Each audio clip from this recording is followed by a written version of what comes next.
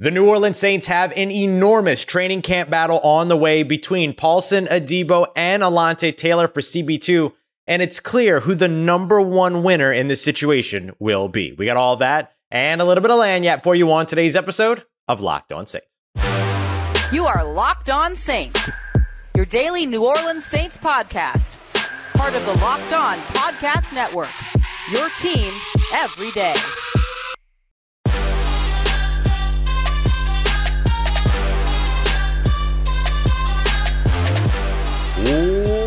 What is good, Who Dat Nation and Who Dat family? Welcome into another episode of Locked On Saints, your daily podcast covering your favorite team, the New Orleans Saints, part of Locked On Podcast Network, your team every day. Thanks so much, as always, for making Locked On Saints your first listen of the day every day. Don't forget you can subscribe and follow for free on YouTube or wherever you get your podcasts. And if you want to keep the conversation going one-on-one with me, you can head over today to joinsubtext.com/LockedOnSaints. And as always, I am your host, Ross Jackson, at Ross Jackson Nola on Twitter, your New Orleans Saints expert, credentialed member of the media, senior writer and reporter over at Saints News Network, Sports Illustrated's Fan Nation site covering the New Orleans Saints. You'd also find me every single Tuesday on the Locked On NFL podcast and here with you every single Monday through Friday and then some on Locked On Saints. On today's episode of Locked On Saints, we're taking a look at the New Orleans Saints' biggest training camp battle of the 2023 season.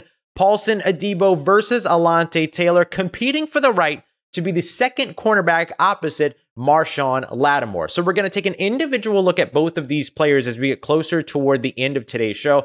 We'll look at Alontae Taylor and the thing that separates him from the pack or amongst the duo in terms of his consistent tenacity. We'll also take a look at Paulson Adebo's big play ability and the sort of risk reward that comes with it. But first, let's just set the table here because there is a clear winner when it comes to this battle. And it's not Alontae Taylor. It's not Paulson Adebo. The winner of the CB2 battle for the New Orleans Saints are the New Orleans Saints themselves. This is an excellent quote unquote problem to have if you're an NFL franchise. Oh, I'm sorry. You have too many good cornerbacks? How sad for you. This is a fantastic scenario for the New Orleans Saints to be in, and it's where we sort of expected them to be after we got our first glimpse at Alontae Taylor, who used to wear the number 27. Now he's rocking that number 21 here in New Orleans during the 2022 season when the Saints were dealing with a bunch of injuries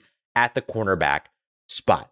The way that the New Orleans Saints lose here is if they sort of rehash what happened last year. Remember last year, 2022, the Saints expected to start Marshon Lattimore, Paulson Adebo on the outside, Bradley Roby in the slot, and then at safety, Marcus Maye and Tyrann Mathieu.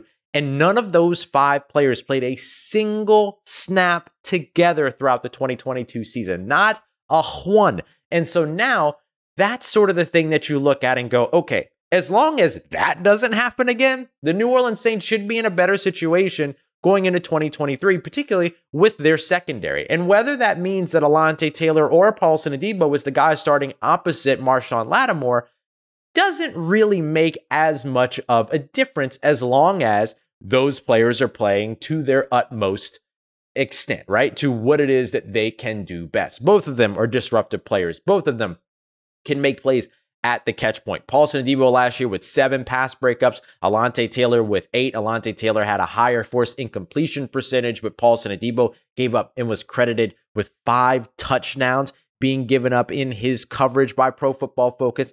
These numbers are important, but the New Orleans Saints are not going to make this decision based upon what these players did in 2022, or in Paulson Adebo's case, also what he did in 2021, his rookie season where he had 3 interceptions, and played extremely well in coverage. And they're not going to go back to the annuals of history to make this decision. They're going to pay attention to what is happening in front of them right now during training camp, which, by the way, is set to kick off officially on the 26th in terms of July 26th, in terms of players being out on the field and participating in training camp. They will start on the 24th, which would be veteran reporting, all that. 25th will be all the conditional stuff. And then the 26th of July, we are right back into the thick of it when training camp begins. So that's really the big date that you're going to be watching, as well as a couple of others that we'll discuss in some future episodes here.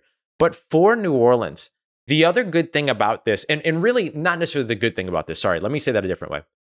what you hope for when it comes to this battle is that someone wins it as opposed to one of the two losing it. Now, if that doesn't make sense, don't worry. I understand. I'm convoluted. But the idea, and this was something we discussed back in before the 2021 season, when there was that battle between Jameis Winston and Taysom Hill, was that you didn't want to see one of them lose the battle. You wanted to see one of them win the battle. And I think that's very likely to be the case when it comes to Paulson Adebo and Alontae Taylor, because both of these players are incredibly talented.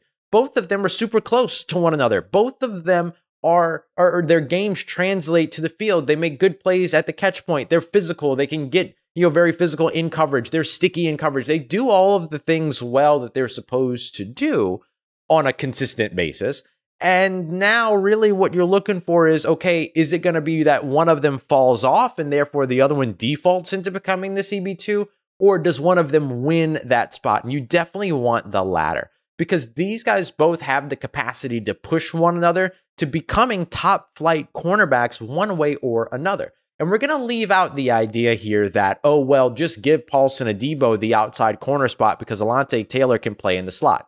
There's two reasons why I say we're going to leave that alone and not have that conversation. The first of which is that we don't know that. No one knows that. Alontae Taylor took his first snaps in the slot in any type of a camp, training environment, anything like that, during mini camps, during OTAs. It was not a situation to where the Saints looked at him and said, well, he fared so well on the slot, we're going to make him a slot cornerback. That's not even close to what the New Orleans Saints are saying. And so the estimation, which is all that it is, that Alontae Taylor could play in the slot is one that is not founded in any evidence at all. So the Saints can't make that decision until they see it.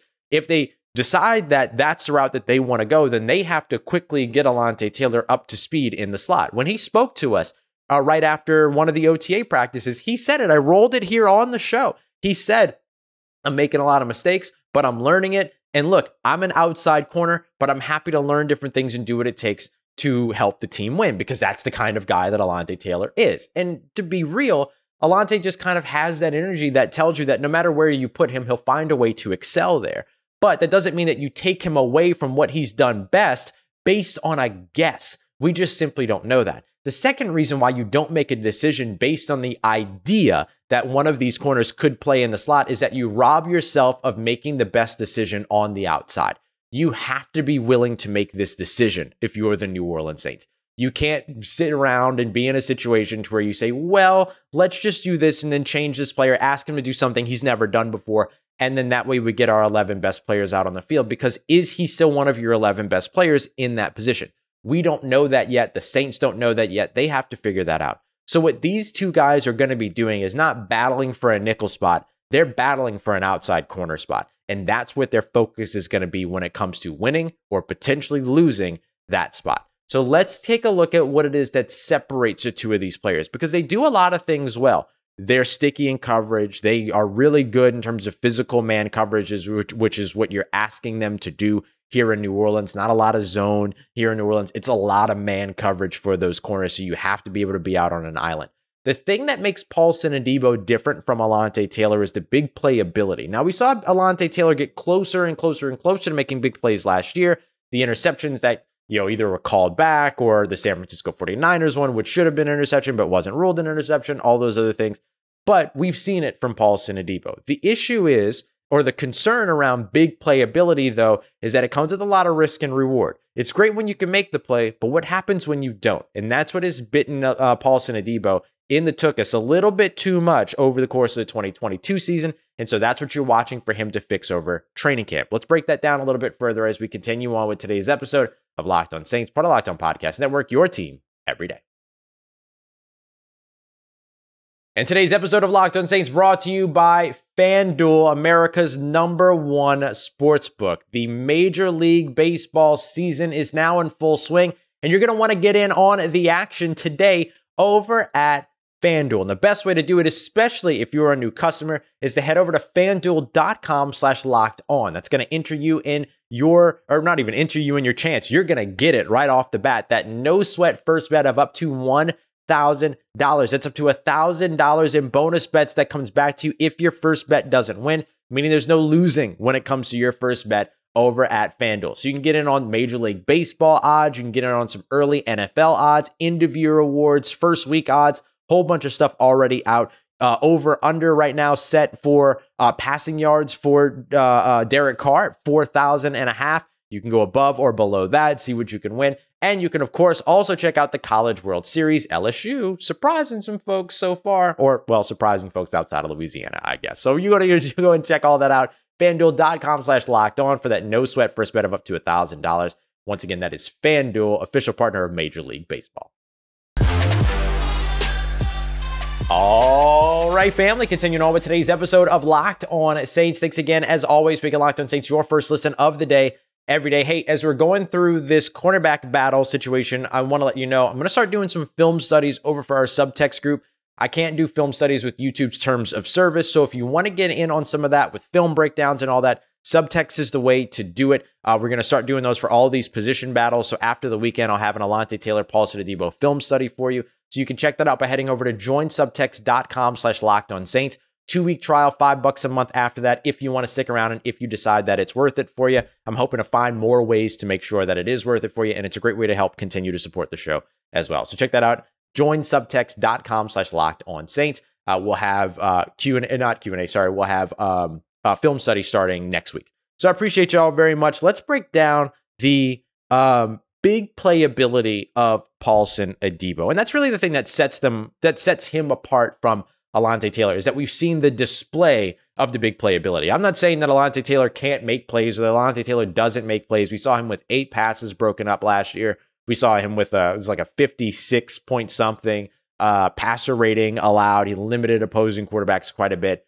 But we haven't seen the interceptions from him just yet. We got 3 of those from Paulson Adebo back in 2021, along with an 8% forced incompletion percentage, 4 forced incompletions as a part of that, but still allowed 4 touchdowns his rookie season. And remember, too, that when you look at, and not even remember, but the big thing about Paulson Adebo right now is that, yeah, he can go out there and he can get you those interceptions, even though he didn't get any last year. But he can make those plays. He can make plays on the ball, all that. But what happens when he doesn't? And that's where you start to see some of these big plays, the big plays over the top that he has kind of struggled with a little bit during both of his 2 recent seasons. He was dealing with the injury last year, and I know there's a lot to chalk up to that injury. I think that he hears a lot of the noise that's kind of circling around his name right now as well, that Alontae Taylor's coming for his job, all that. The guy has all the motivation that he needs and should be much healthier going into this year's season.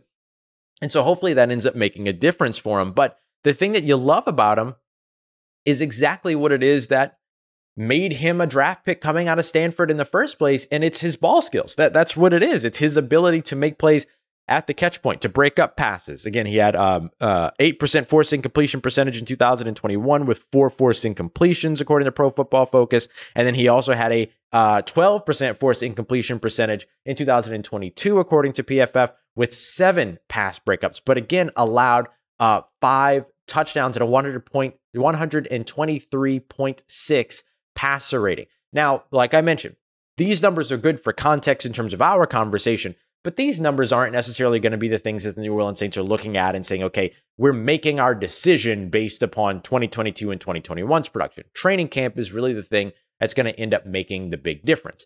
And the reason why I highlight that is because if we sit back and think, what catches people's eyes the most during training camp? It's big plays. It's why people, not necessarily players, not necessarily coaches, but it's one of the reasons why media and fans fall in love with the Emmanuel Butlers of the world, but then they end up not making the roster. And so this is the big thing. It might be that the thing that separates Paulson Adebo is his big playability, but will the big playability be the thing to lock him up as the CB2 for the New Orleans Saints?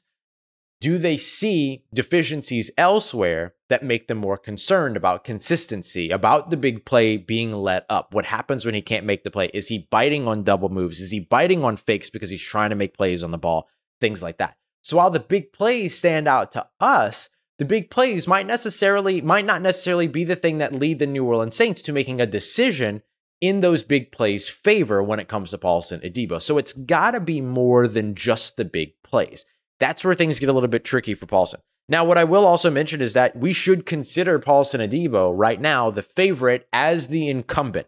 He is the incumbent starter. He is the guy that has been the starter for the past 2 years. And that is something that the Saints will take into consideration. Level of experience, what they've been able to do during training camp, and then what can he show in terms of a consistent basis to be able to make those big plays, right? We saw Bradley Roby with 6, 7 interceptions during training camp last year. And then A, couldn't stay on the field in 2022. And then B, didn't have that type of play when he was out on the field as he was dealing with injuries and things like that.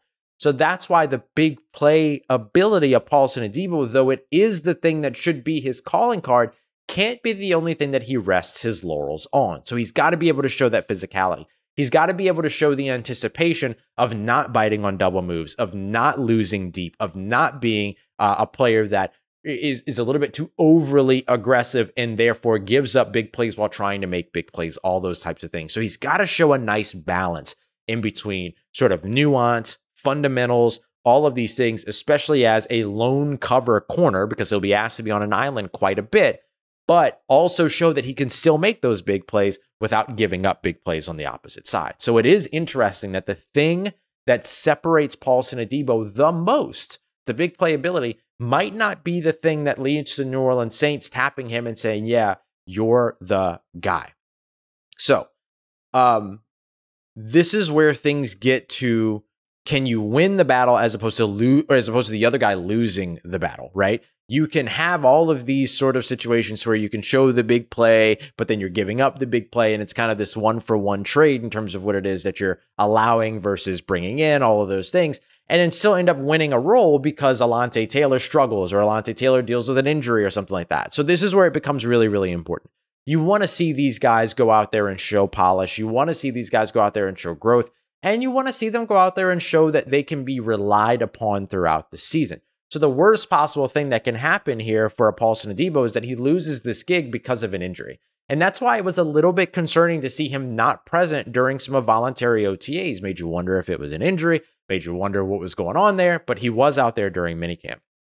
So the big thing for Paulson Adebo is going to be to show the thing that makes him special. The big playability, his ability to make plays at the catch point, his ball skills, all that stuff. He's a former wide receiver, so you want to see all of those things. However, he's going to have to balance that with solid technique, solid fundamentals, trustworthy, sticky coverage, and not biting to make the big play and then therefore giving up the big play in the wrong situation. Those are going to be the things that you're going to be watching throughout training camp. I think Paulson Adebo has a little bit of a head start here and therefore has a better chance to win this battle, but that doesn't mean that Alontae Taylor can't make up some ground, because if there's one thing we know about Alontae Taylor, it's speed and it's consistency. Those are two things that help to set him apart. So can he use that speed? Can he use that consistency to not only gain ground, but surpass Paulson Adebo for CB2 during this year's training camp? We'll discuss how that could happen as we continue on and wrap up today's episode of Locked On Saints, part of Locked On Podcast Network, your team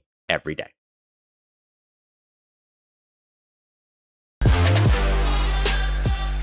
Let's get it, Who Dat Nation. Wrapping up today's episode of Locked On Saints. Alontae Taylor, New Orleans Saints cornerback, has every tool he needs to steal that cornerback 2 spot opposite Marshon Lattimore right out from under Paulson Adebo. And here's how he can do it.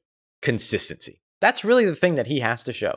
Consistency and health. And we saw that from him throughout the end of the 2022 season when he got his opportunities. Only appeared in 11 games, but boy, were they a spicy 11 games. A 45.3 reception percentage allowed. That is spectacular. Targeted 64 times. So he was targeted a ton throughout that season. You also saw him come up with a 19% forcing completion percentage, which led the New Orleans Saints in 8 pass breakups, which also led the New Orleans Saints with no touchdowns surrendered. I mentioned the NFL passer rating that he surrendered earlier on. I apologize. It was not 56 point something percent. It was 58 point something percent, 58.3 as a whole. So you saw a really, really phenomenal season from rookie cornerback Alontae Taylor. And if you want to take a look at his standing across the NFL, he was one of the best cornerbacks last year in the league.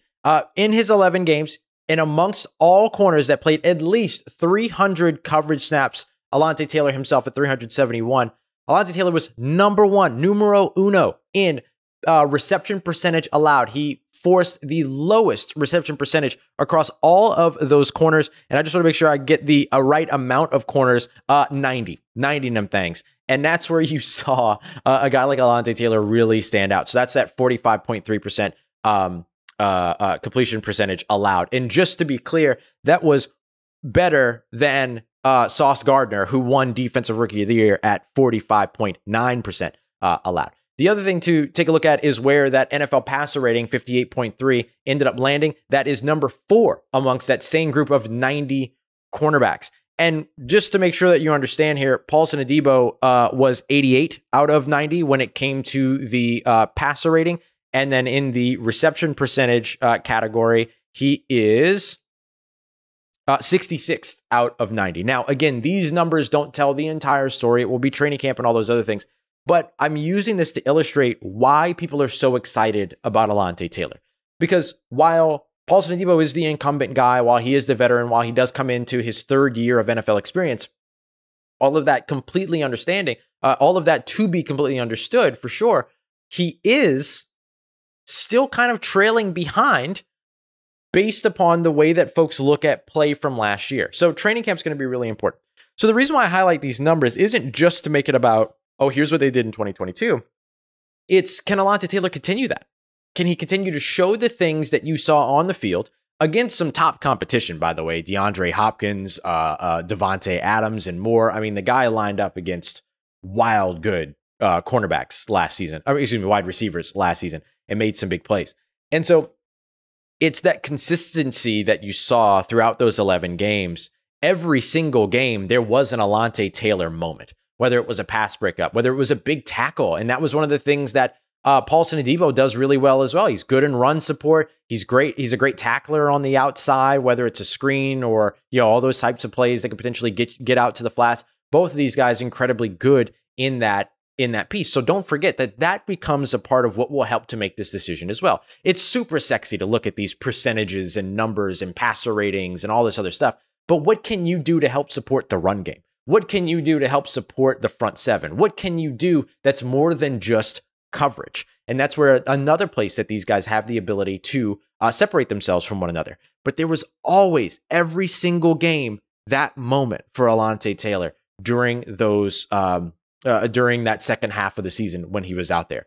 And during that second half of the season when he was out there, the Saints defense was among the best in the NFL, top 5 in a bunch of different metrics, including DVOA, as well as EPA per play, all of these other things. That was a turning point for them that second half of the season, and Alontae Taylor was a part of that. Alontae Taylor was also a big part of, along with Paulson Adebo, because both of them kind of rotated out toward the end of the season. But once Marshon Lattimore came back, but the last 8 games, they allowed, no more than 20 points? First time they did it since the Dome Patrol was out on the field. And so you have to consider the change of energy that comes with these players. You have to consider the change in tenacity that comes with these players. And that's who Alontae Taylor is. He is a tenacious player. And the speed. The speed is the other thing that absolutely sets him apart. It's really funny. You look back at some of the NFL.com scouting reports for players as they come into the NFL, as they go through the combine and things like that. And you always find these little nuggets. Like there's the one that's still hanging out there around Michael Thomas that's like doesn't have a full grasp of the whole route running thing or whatever. And you're like, okay, this dude turned out to be one of the best route runners in the NFL. Well, you look at Paulson Adebo's, and his is one that highlights him as a developmental player, but somebody that could develop into a starter or a solid backup that can develop into a starter. And now here he is right on the cusp of exactly that. His NFL comparison on NFL.com is a guy that he's now teammates with, and Isaac Yiadom. And that was because they thought Alontae Taylor would be really not much more than a special teams player or a depth player in the NFL. And now you're seeing both of those guys, Alontae Taylor and Isaac Yiadom, performing extremely well in this New Orleans Saints defense. And a big part of why Alontae does so well is that he trusts his speed. He knows he's not the biggest guy. Paulson Adebo, 6'1". You've got Alontae Taylor at 5'11". You've got Paulson Adebo with nearly a 78, nearly a 78-inch wingspan. The dude has long arms. And then you've got Alontae Taylor, who's right around 76 inches or so, 74 inches or so. So these are guys that are pushing these metrics where you can easily look at each one and say, okay, they're built like NFL corners. They look like NFL corners, but boy, does Paulson Adebo have the size. But look at the division now. There's no more Julio Jones. Mike Evans isn't who he used to be. The Carolina Panthers don't have, these big, imposing wide receivers. There is Drake London in the division now, I guess, but you don't really necessarily have to have the big physical corners, the 6'1", 6'2" corners in this NFC South anymore. Now you need the guys that can guard the Chris Godwins of the world, the guys that can guard the shiftier players of the world. You have to be ready for that now. And especially now you've also got Adam Thielen in the division, all that, these craftier wide receivers. You need the athletic, crafty guys. So it could be too that the change at the wide receiver position across the NFC South, and really what I'll be honest with is the weakening of the NFC South's wide receivers over the course of the past couple of off seasons, lends itself to a guy like Alontae Taylor who can trust his speed, who can be consistent, and who has that sort of tenacious energy, that pit bull, that dog energy that doesn't allow him to ever give up or feel like he's not a part of a play. That all allows him to potentially become the mold for cornerbacks in the NFC. And that's where things get even more interesting. How does the change around the division at wide receiver impact the Saints' decision-making process at cornerback?